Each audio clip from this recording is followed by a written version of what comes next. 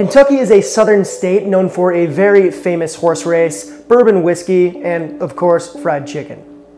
Now, southern fried chicken is not exclusive to the bluegrass state. However, KFC, aka Kentucky Fried Chicken, is definitely the most recognizable name in the fried chicken game. KFC has transcended the state and probably even the country, and it's gone worldwide, right? People love it in Japan, people love it in India, it's everywhere. The good news is, no matter where you're sitting in the world right now, you can make this golden brown, crispy, glorious Kentucky Fried Chicken at your crib. And I'm gonna show you how.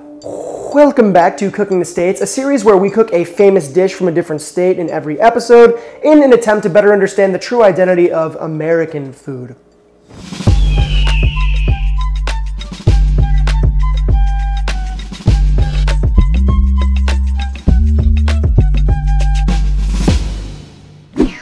Fried chicky starts with the chicky. This is a 3.5 pound full bird with giblets removed, and that's really just a super cute name for the organs of the chicken. I don't know why it's called that. I'm gonna break this bird into 8 parts. Those are the drumsticks, the thighs, the breasts, and the wings. As a rule of thumb, buying and breaking down a whole animal yourself is a little cheaper than, if you were to buy it by its parts. However, if you are a big drumstick person or a thigh guy, I'm not gonna stop you from grabbing yourself a pack of whatever tickles your fancy, do you? If you do buy a whole bird, do not toss that carcass, use it to make stock.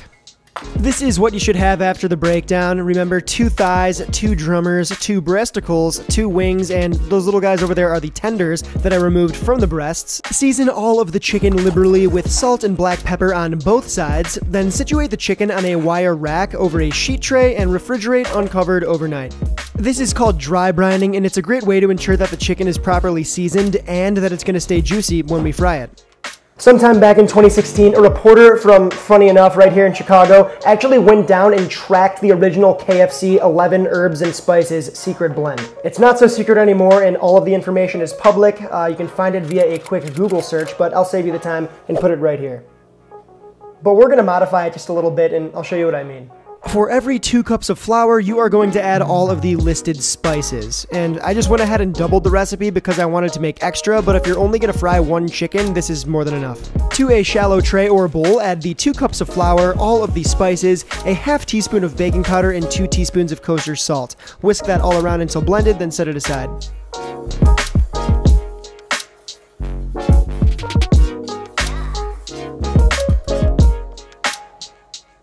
For the wet ingredients, you'll add 4 cups of buttermilk, 4 eggs, and a pinch of salt to a large bowl, then whisk that up until smooth as well. Set it aside.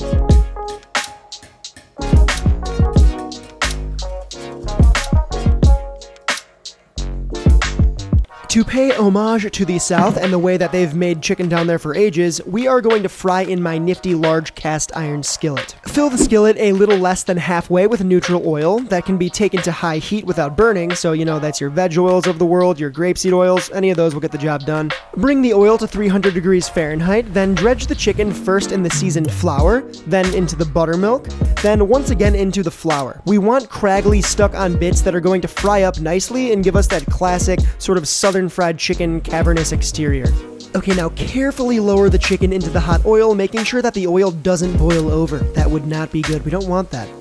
Fry the chicken in batches and do not overcrowd the pan or the oil temperature can drop very easily, which is, no bueno if you want crispy chicky. That would make for soggy chicky. Nobody likes soggy chicky. After about 5 minutes of frying, remove the chicken from the oil and set it aside to rest on a wire rack for 10 minutes. The chicken will look finished after you fry it for the first time, but it is not. Increase that oil temperature to 350 degrees Fahrenheit. Once the chicken has rested, carefully lower it into the frying oil to fry for a second time for 3 to 4 minutes, or until deeply golden brown herb than, the last time we fried it. Then, transfer it back to the wire rack to drain. We double fry to expel built-up moisture on the surface of the chicken that naturally releases as it rests after it fries for the first time. The second fry cooks off all that said moisture, giving us an ultra-crispy and craggly exterior. Fresh out the fryer, go ahead and season that finished chicken up with a pinch of kosher salt and the God particle, aka MSG.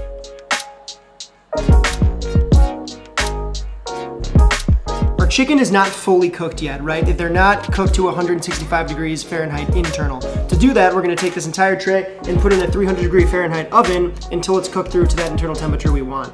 Go ahead and remove the tenders. These are cooked, they're tiny. And remember that the breasts are gonna cook at a different rate than the dark meat, so just keep an eye on that, not a big deal. If I was doing this big batch, I would sous vide these, make sure they're all cooked through into temperature so that all we have to do is coat them and fry them for color and texture. Transfer the chicken on the wire rack into a preheated 300 Fahrenheit oven and bake for 20 to 25 minutes or until the internal temp of that chicken reads 165 Fahrenheit. All of that frying has made me a thirsty lad, so let's quench our thirst with a classic Kentuckian cocktail, the Mint Julep. Add 8 mint leaves to a rocks glass, then muddle it just enough to release its aroma. There's no need to completely pulverize the mint here. To the glass, add a ½ ounce pour of simple syrup, which is just equal parts sugar dissolved into water.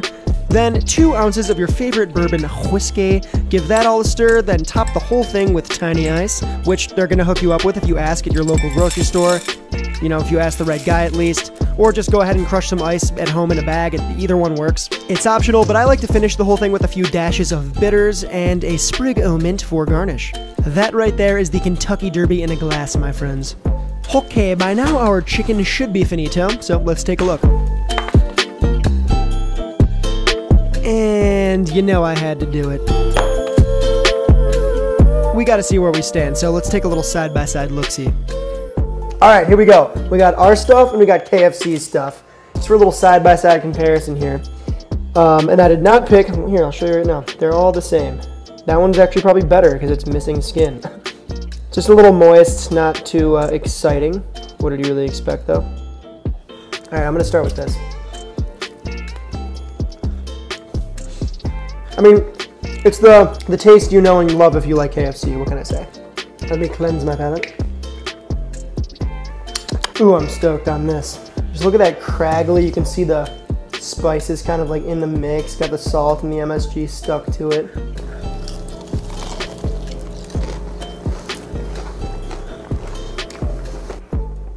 Whoa, dude. Alright, I'm biased, but like, you can see it. There's a difference there. That, my friends, is finger licking good. I think Colonel Sanddaddy would be into this. It's moist, it's seasoned well. You can see it right here.